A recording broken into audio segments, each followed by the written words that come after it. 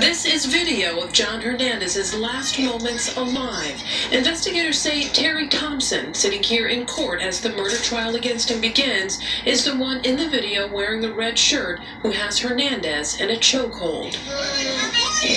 You can hear witnesses begging Thompson to let him go. The other person in the video, Shauna Thompson, who was then an off-duty Harris County Sheriff's deputy hired to protect and serve, is seen helping pin Hernandez down. Hernandez's parents, Ignacio and Maria, spoke with us through a translator. So it is difficult, especially knowing that she's trained to de-escalate situations, but unfortunately in this situation, instead of de-escalating, she participated. There is also a civil case against the Thompsons. That's to hopefully compensate and help the daughter of John Hernandez.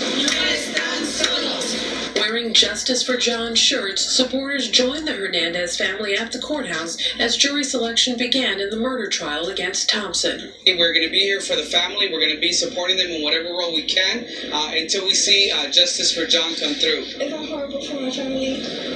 My mom was in the hospital because she couldn't stand it. It was too much for her.